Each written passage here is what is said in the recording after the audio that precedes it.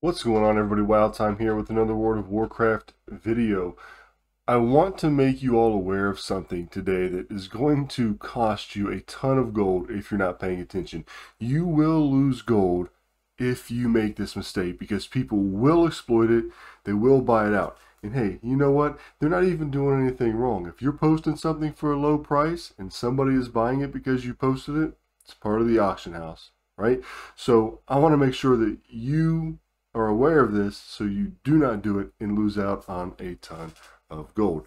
First of all, I want to thank everybody that is a subscriber and a channel member. Thank you so much. If you're interested in becoming a member of the channel and getting some of those perks, click the join button down below to see what those are. Thank you to everyone that has subbed to the channel. Really appreciate it. If you haven't subbed, please consider doing so. If you like World of Warcraft content, specifically gold making, Mythic Plus, and whatever else the game has to offer.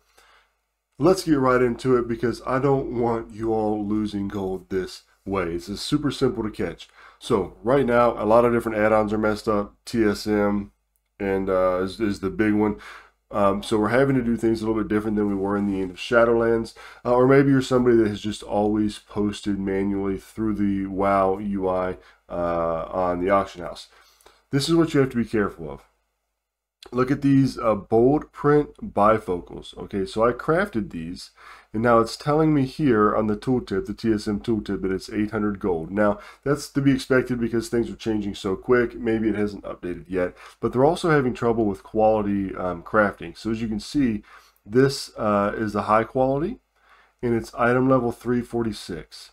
Now, when I go to list this, watch. When I go to list this, watch what it does. I'm going to go to sell, I'm going to go to list. Look at the price that it gives me. 45 gold. If I just hit create auction, it's going to list it for 45 gold. But the 45 gold is a 326, and we have a 346. So we need to go find the item level here. And we'll just scroll down because the one at the top is going to be the price we want to match most likely. 339, 346. Is 1,299 gold. That's a big difference from 45 gold. So make sure you're being aware of this. So now we're going to go ahead and craft it. All right, if you're not aware of that and you just move it over and post it for 45 gold, oh, it'll sell. It'll sell fast, and somebody got a really good deal on that. Same thing here, this chromatic focus.